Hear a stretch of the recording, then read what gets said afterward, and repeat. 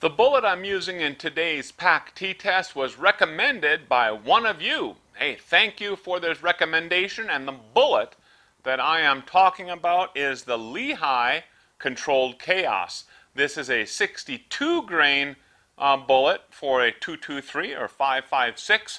Specific factory ammo is made by Lehigh Defense. It is rated at 2,800 feet per second out of a 16-inch barrel. I'll be shooting my IWI Tavor rifle today, which has an 18-inch barrel. We'll see if that makes any difference, and if indeed we do achieve about 2,800 or so feet per second out of the muzzle. Now, PAC-T is precision, accuracy, consistency, and terminal performance. Precision is measured on a bullseye target. We're measuring extreme spread, and whenever I deal with rifles, I shoot those at 100 yards and measure that also in MOA. Accuracy is the bullseye score on that target, and consistency comes from my lab radar chronograph. I'm looking at the consistency of these rounds, in other words, the standard deviation of the muzzle velocities. Terminal performance, kind of the height or the pièce de résistance of our PAC-T tests. That is one round of this fired from 7 yards into ballistic gelatin. I use 20% NATO blocks, 16 inches by 6 by 6. We're going to get all that on video. I'm ready to head out to the range, start shooting, get some trigger time, see how this goes.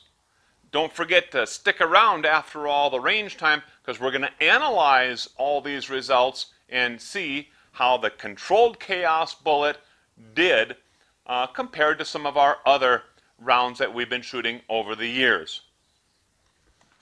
5 rounds with this Lehigh 62 grain Controlled Chaos. This is an interesting bullet. Have never shot it before, so this is a first. Conditions are just about ideal today. Very little wind.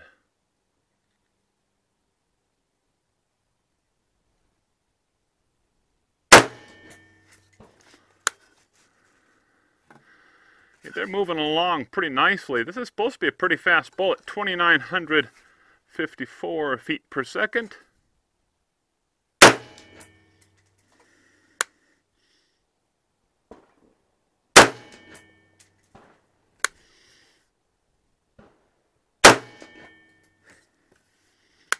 Well, that one was really slow, 2,907.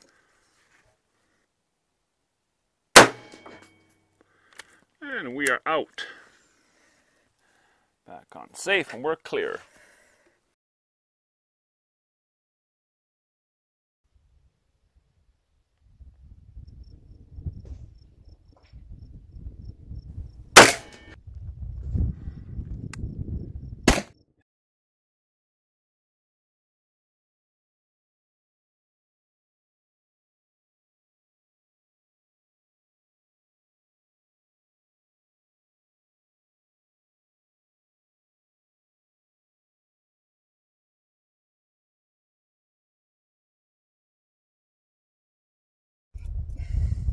You know, I had a couple of other shots in this gel block, and I did not want to disturb those bullets. So I purposely pulled my shot into, I was trying to place that shot into the upper right quadrant of this gel block, and I pretty much did that. It may be a little bit lower than I wanted, absolutely, for a perfect shot. But this is it here. And, you know, it did as it's advertised. Those petals are just busting out, flashing out, whatever you want to say. They're all over the place in here, and this is the temporary wound channel, or the permanent wound channel in this case, very small, lots of action over here, and then it made it into the second block. It did not exit that second block. I'm at the tear end of that second block, that backer block as I call it, quite a bit older, lots of remelts, that's why it's discolored like that. But I don't know, I can't see any remnants of it, but let's go ahead and get a field measurement so we have a feel for where that bullet, or how deep that bullet penetrated. We can see this is a full 16-inch gel block, and I can see penetration all the way to there. So we have, according to this, about a 19 3/4, maybe a 20-inch penetration. I'd like to see if we have any fragments in the second gel block, but I don't see any right now. It may have been a complete disintegration inside the first gel block. Had to have been something in here, though, to cause this. See if we can find it when we get back in.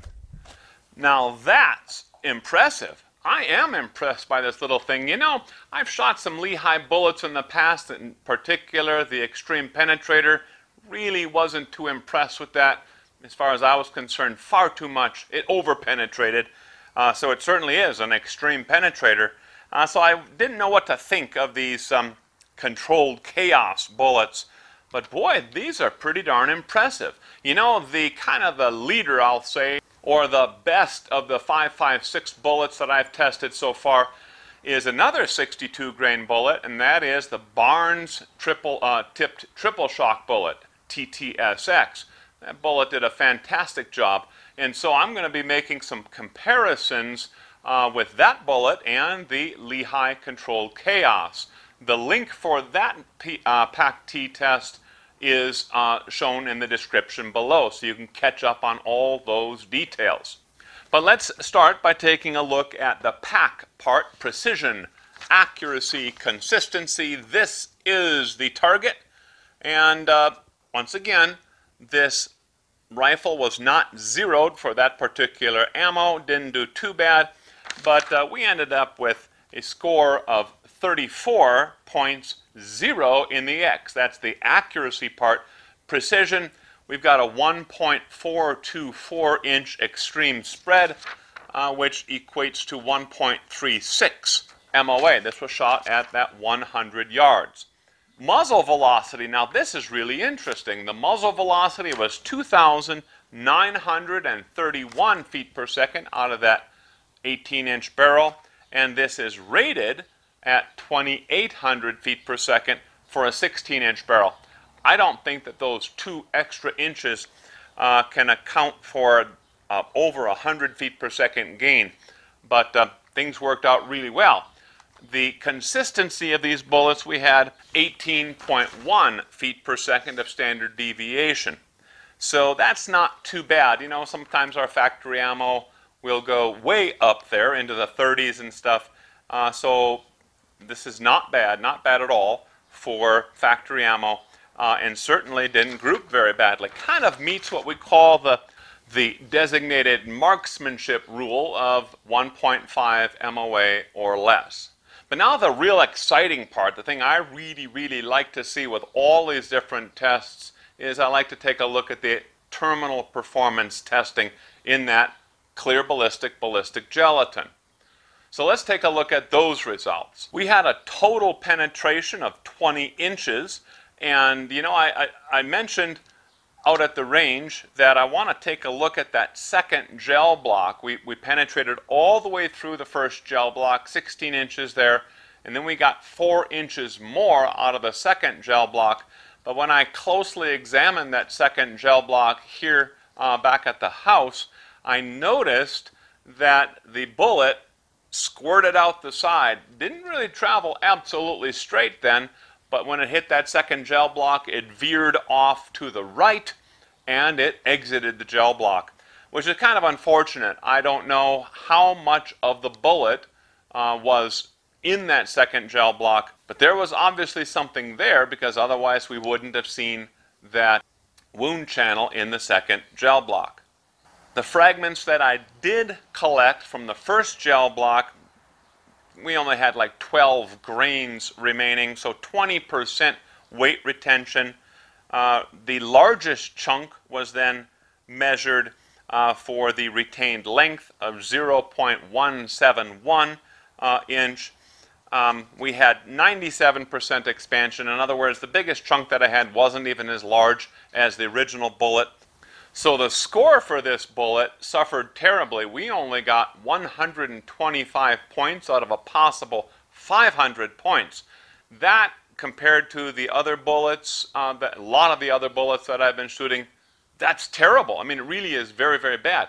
So I'm really getting concerned that the scoring mechanism, which is based on a modified FBI protocol, that it might be outdated, because that protocol rewards bullets for mushrooming very nicely, retaining all of their weight, and penetrating into about 11 inches or so of that gel block. And this is a 20% gel block, so the modification has been made to accommodate the denser gel block compared to what we call the FBI block, which is a 10% ordnance. This is a 20% ordnance. Okay, so my concern is that this bullet actually did do quite well. I mean, it is right up there with the Barnes 62 grain tipped triple shock, but it really acted quite differently.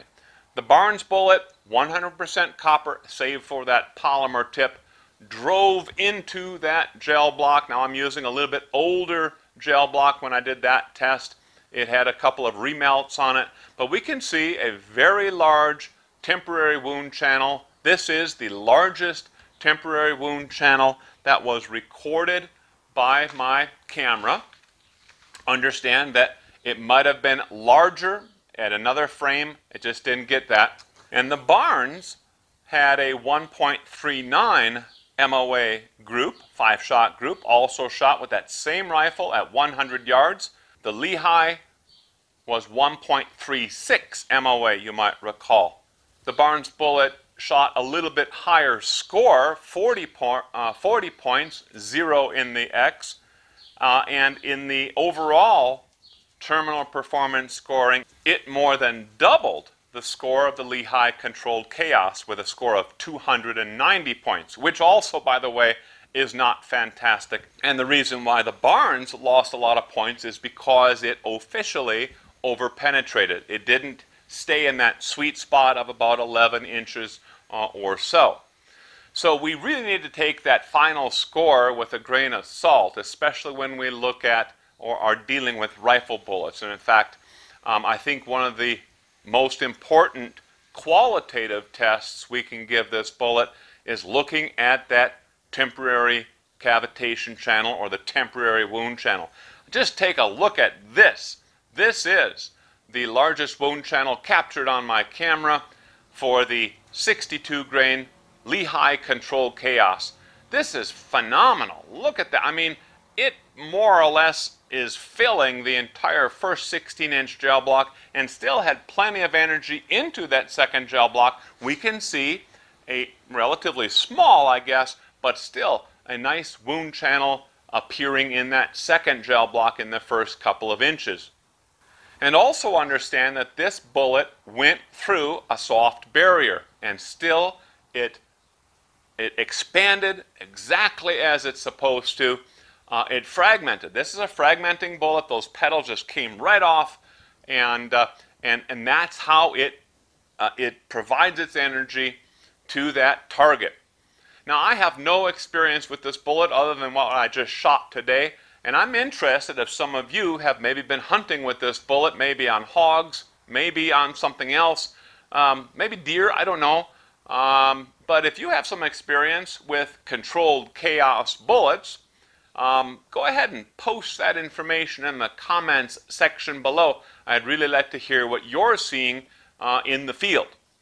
This is one of those bullets that definitely gets a thumbs up from me. It is right up there with the Barnes tipped triple shock bullet.